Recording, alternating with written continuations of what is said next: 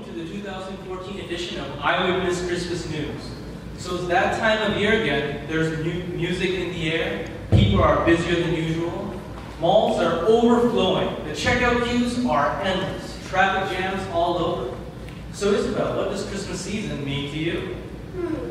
Endless chores, baking, buying presents, more deadlines, endless stress, endless needing. After all, isn't Christmas supposed to be the perfect season for everyone? Well, let's see what some of our friends have to say about this Christmas season.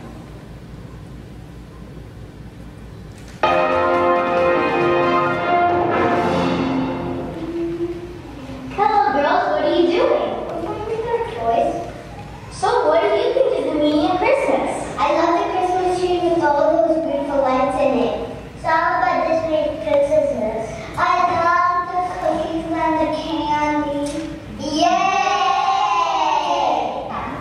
Let's try doing the wrong stuff to say something. Whoa. Hey guys, are you having fun? Yeah! So, what does Christmas mean to you? Christmas means no school, no homework. What about you, Richie? More presents. Yay! So, did you hear about the new sale coming up in Justice with the new sparkling clothes that's coming? Yeah, and the nail polish. I know, I'm so excited. It's winter colors. You know what that means? Yeah. Hey, girls, what's up? Oh, we're just talking about the new clothes we'll have. Okay, but make sure you look at the camera.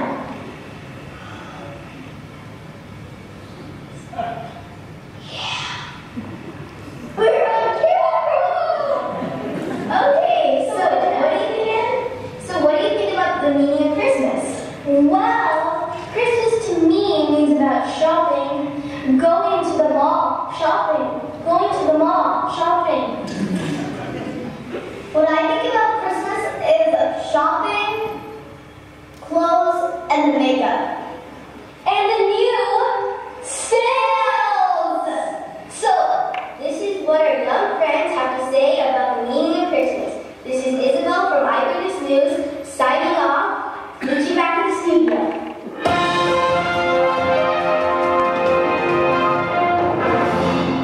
Well, what can we say? Christmas looks like it's the perfect season for everyone. Well, not exactly everyone. Statistics reveal that most families all over the world don't have a perfect Christmas. So many broken families, loss of loved ones, pain, sickness, heartaches, loneliness, even depression. So much mess. I wonder how we cope with Christmas when we are a mess, which I think is most of the time. Well, let's get some eyewitness news from some famous people from the past.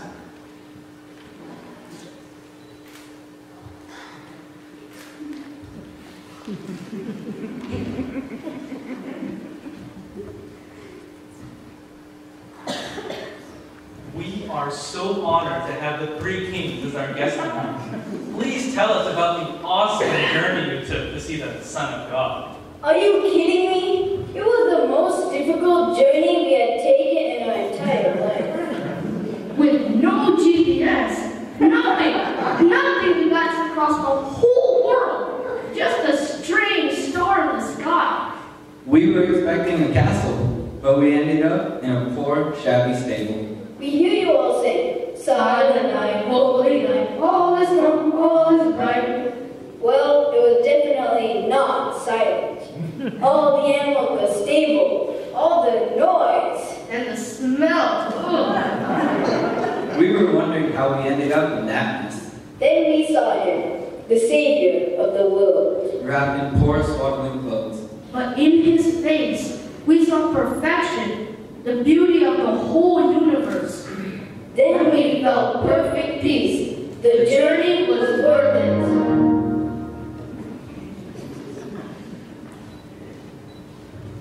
Now, let's hear a word from our second guest.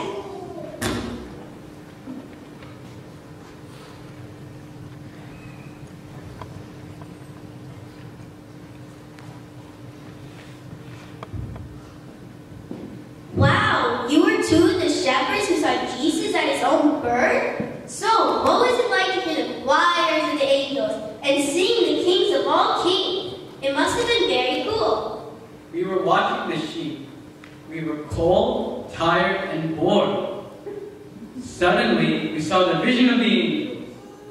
pretty scary at first to see some heavenly being in the middle of the night.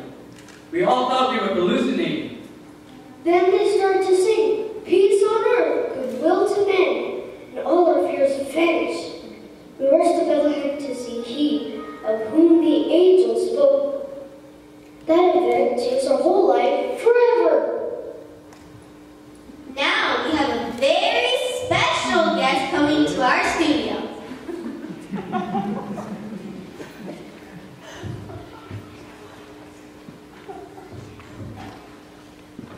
Wow, Mary, what a privilege to have you here. It must have been such a glorious experience to be the vessel chosen by God to bring His Son into the world. It was a great privilege and the purpose God created me for. The path was not easy. I was scared to death when the angel Gabriel appeared to me and gave me the heavenly tidings. My world changed forever. I had to take a long and difficult journey in my pregnancy. The stable was not the place I ever wanted to have the child, especially the Son of God. But God picked a messy stable to bring His Son into the world. Well, thank you, Mary, for sharing your thoughts with us. So what can we say? Christmas was not the perfect picture we imagined in our minds.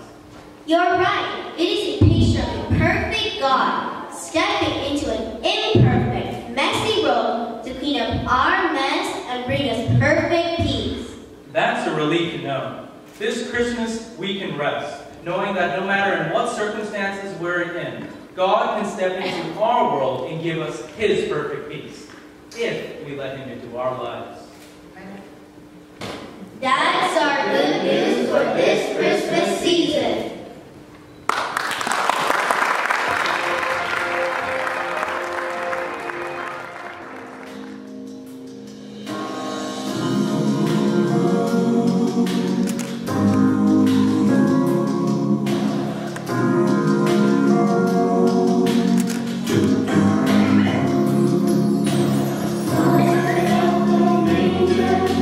Where the baby